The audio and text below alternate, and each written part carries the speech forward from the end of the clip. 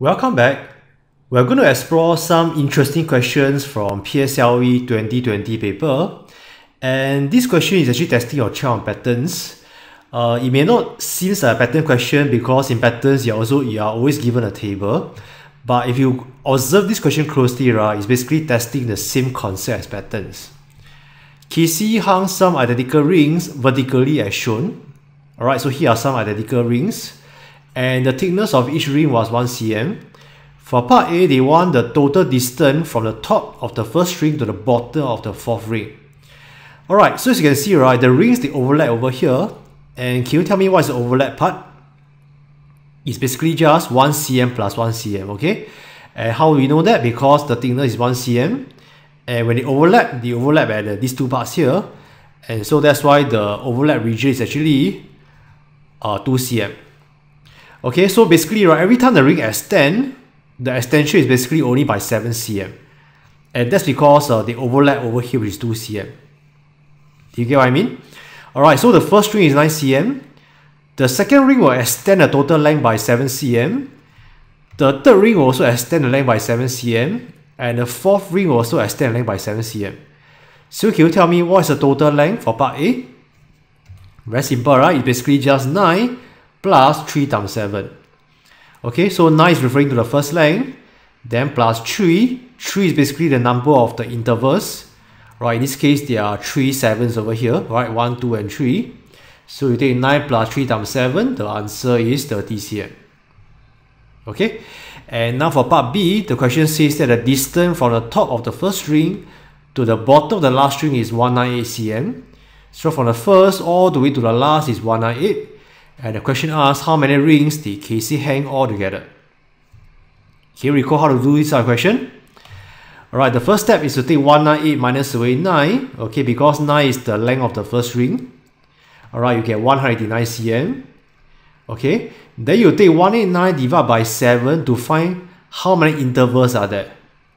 Alright, so in this case, when I take 189 divided by 7, I basically get 27 additional rings.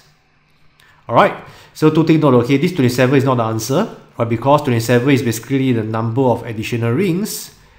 So to find the total number of rings, what should you do? You have to add the first ring, right?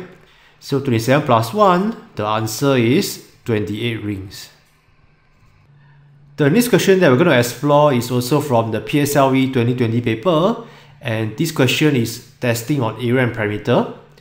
In figure 1, ABCD is a rectangular piece of paper. After 6 identical triangles are cut out from the rectangular paper, the remaining paper is shown in figure 2. And the remaining area is 279 cm squared. For part A, they want the area of each triangle that was cut out. So part A is quite straightforward, right? Okay, to do part A, you simply take 25 times 15, which is the area of the original piece of paper, minus away 279, which is the area of the second piece of paper. You will get 96. And this 96 will be equals to the area of the 6 triangles. Right, because the 96 is the area of the 6 missing parts. So to find one triangle, you simply take 96 divided by 6 and the answer is 16 cm squared. Okay, so part A should be very straightforward to you. And now for part B, the perimeter of the shaded part in figure 2 is 54 cm longer than the perimeter of the rectangular piece of paper in figure 1. They want to find the perimeter of each triangle. Alright, so the question says that the perimeter of this figure is basically 54 cm longer than the perimeter of this figure. Okay, if you notice over here, right, the 25 and the 25, are they the same? Yes, right. Basically, this 25 and this 25 is the same as the 25 and 25 over here. Alright, so essentially what the question means is the length of all these cut out regions, right, which is the triangular parts, okay, is basically 54 cm more than the length of these two parts. Do you get what I mean? Right, if you are not sure what I mean, let me show to you in a slow manner. Right, so the perimeter of figure 2 is basically the perimeter of figure 1, right, which is 25 plus 25, then plus 15 times 2, right, because it's 15 plus 15, then plus another 54 cm. Okay, and that's because the parameter of figure 2 is 54 cm more than the parameter of figure 1. Alright, so the parameter of figure 2 is 134.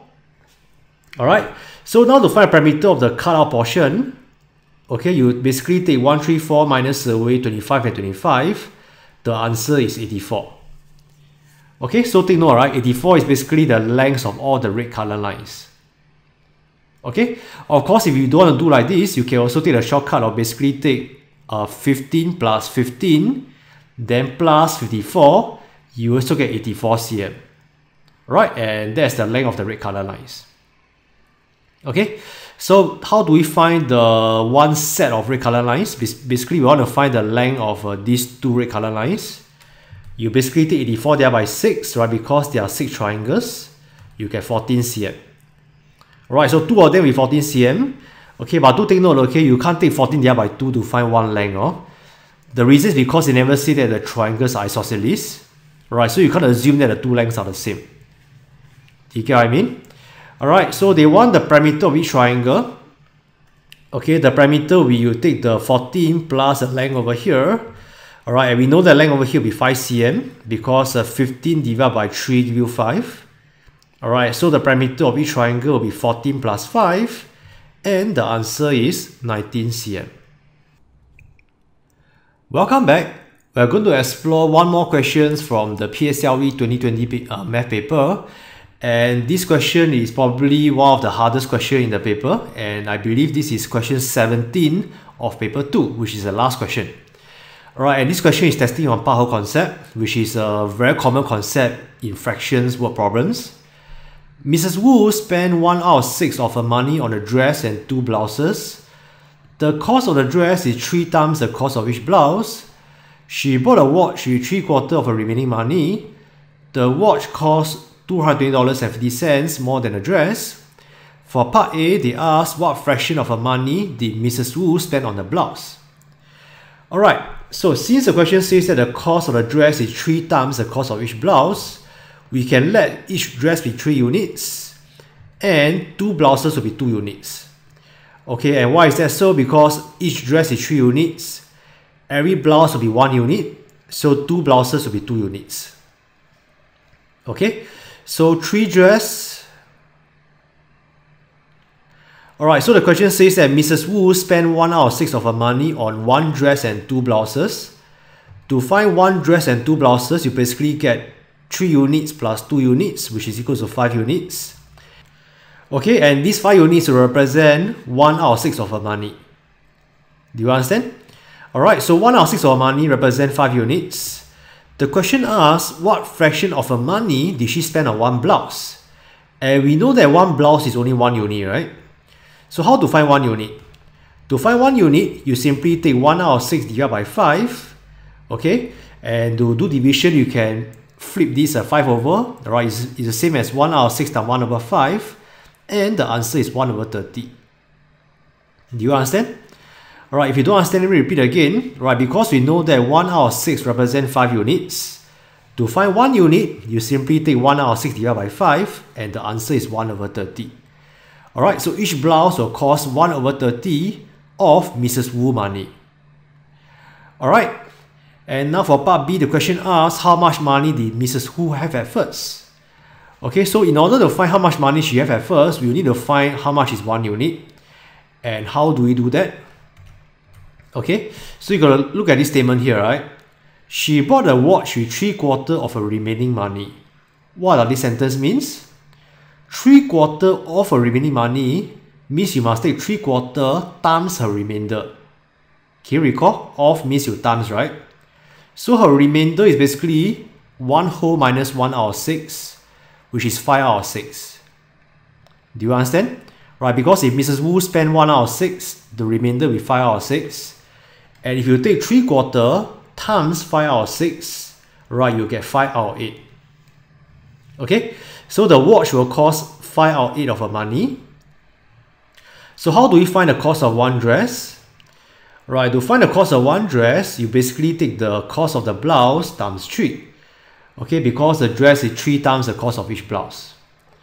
Alright, so 3 times 1 over 30, you get 1 out of 10. Okay, and since the question gives you the difference between the watch and the dress, alright, you've got to find the difference between the watch and the dress. You take 5 out of 8 minus 1 out of 10, you get 21 over 40.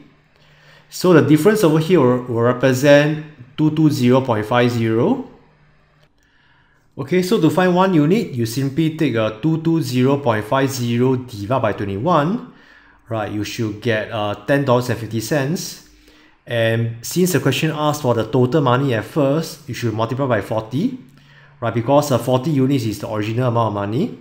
So when you take $10.50 times 40, the answer should be $420.